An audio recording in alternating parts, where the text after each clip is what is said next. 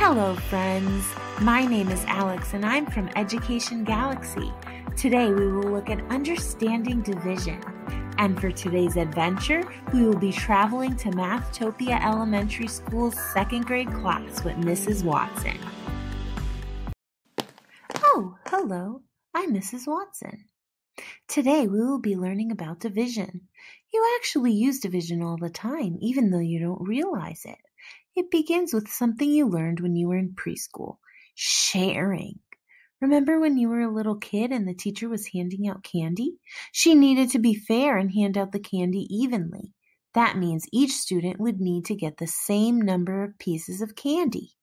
For example, if there are 4 students and the teacher has 24 pieces of candy, she gives each student a piece of candy. When each student has one, she continues until she has used up all of her candy and each student has the same number of candy. When we do that, we are calculating 24 divided by 4. And since it results in each student getting 6 pieces of candy, the answer is 6. Let's try some practice problems. If the same number of bees fly into each beehive, how many bees will be in each beehive? Let's split up each bee into a beehive. We want to make sure we're splitting them up evenly.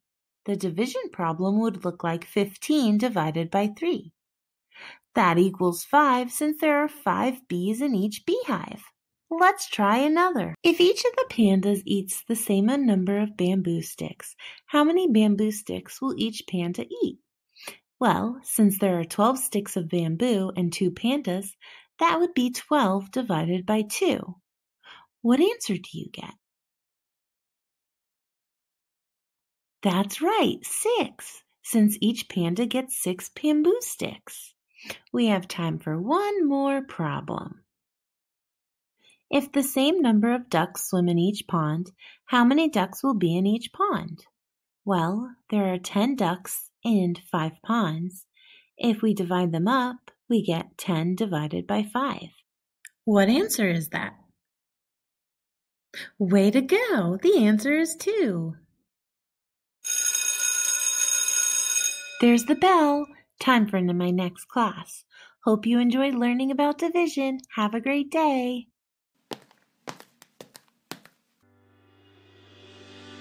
Great job! And now you understand division too.